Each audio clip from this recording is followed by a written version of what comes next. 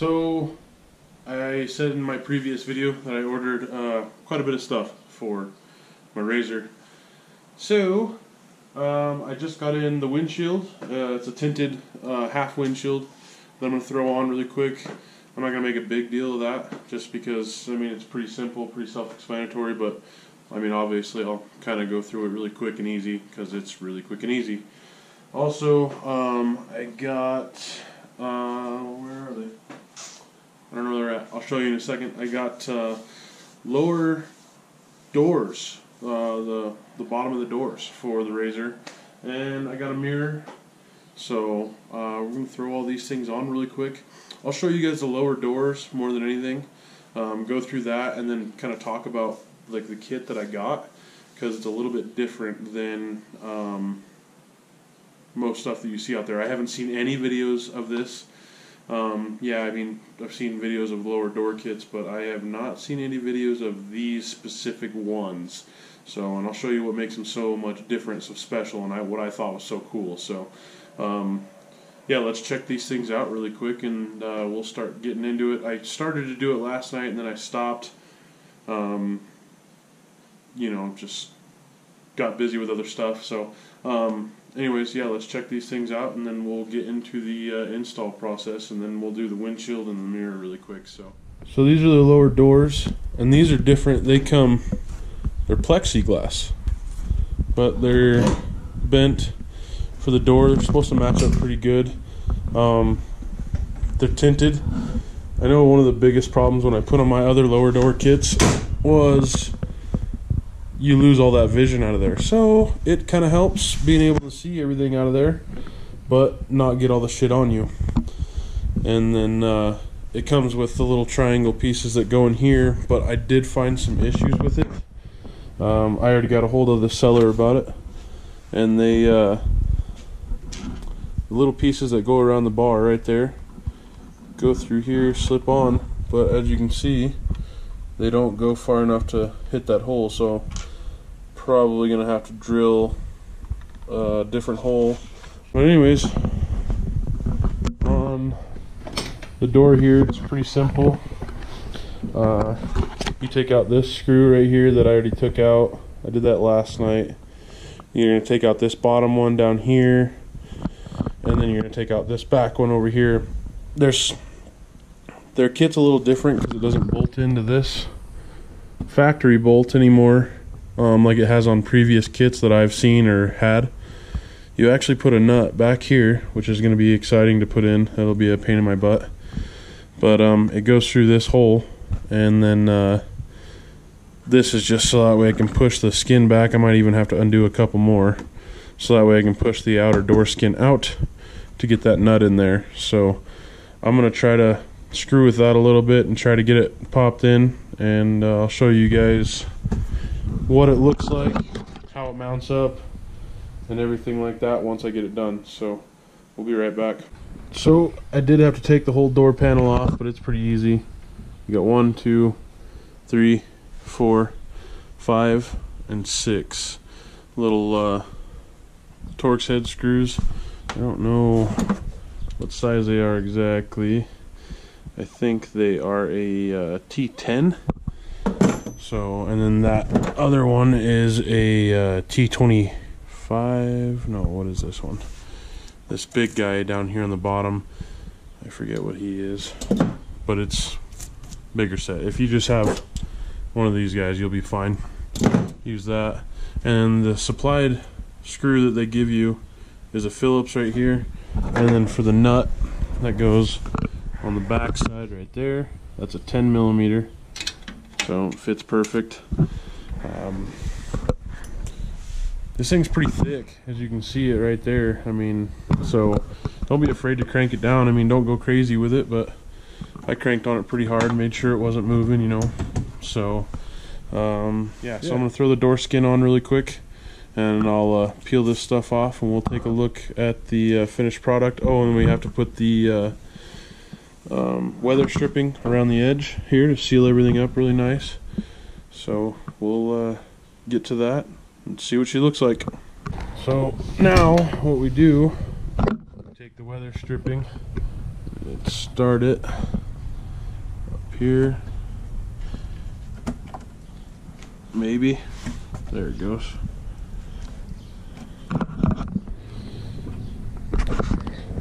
You just start it and then work your way around.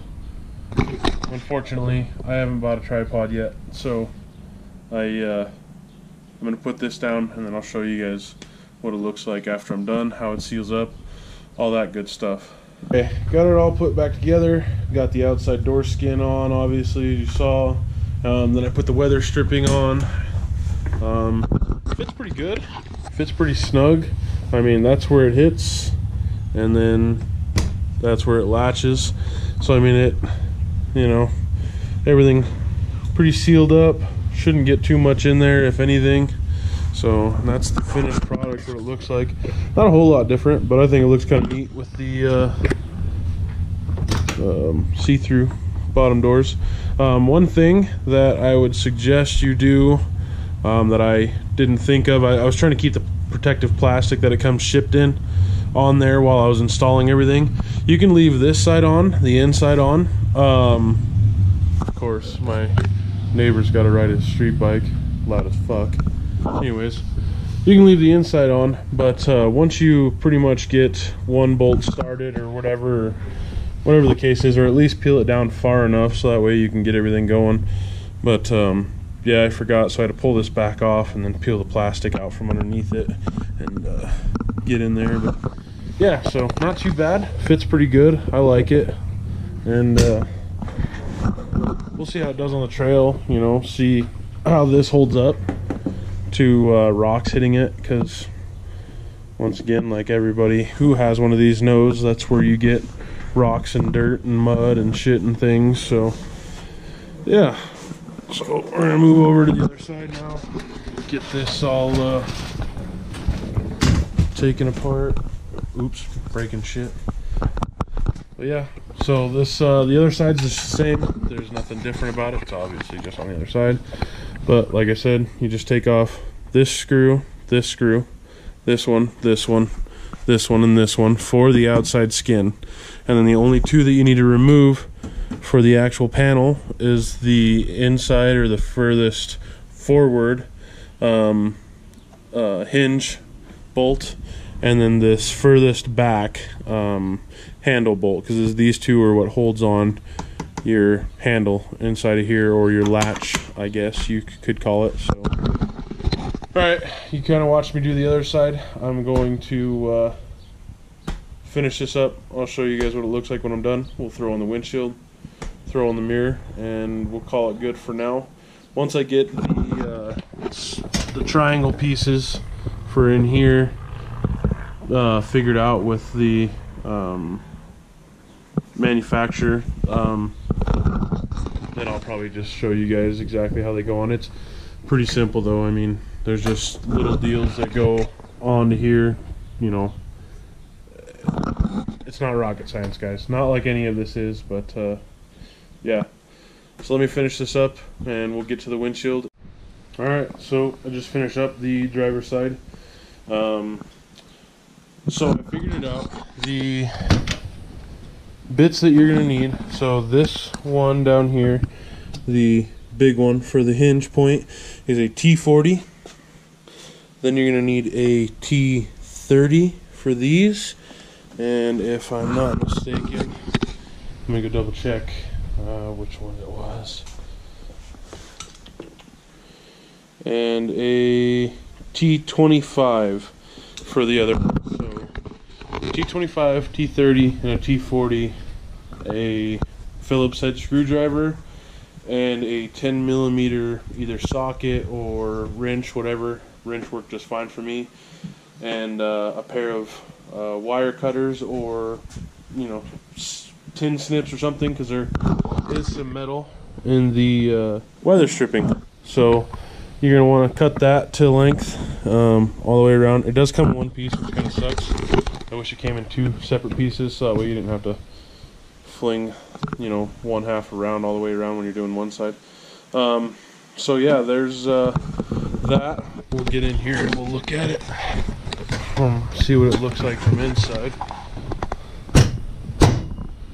There is one thing that I already don't like, and I think it's because the weather stripping is so big that it pushes this out. So I might look into some different weather stripping, but you know, I'm not gonna complain too much. It's pretty nice being able to see down there, you know. But yeah.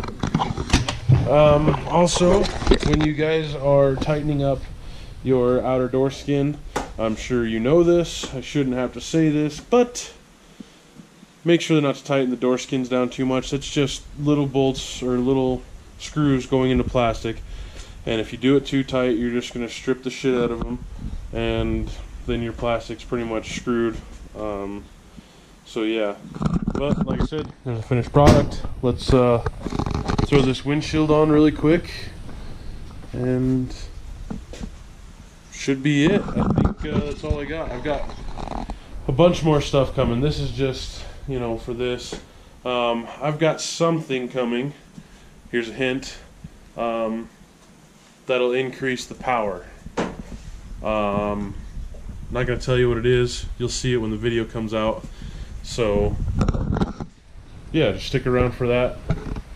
But hopefully you guys like this part of it. I'll finish up that stuff.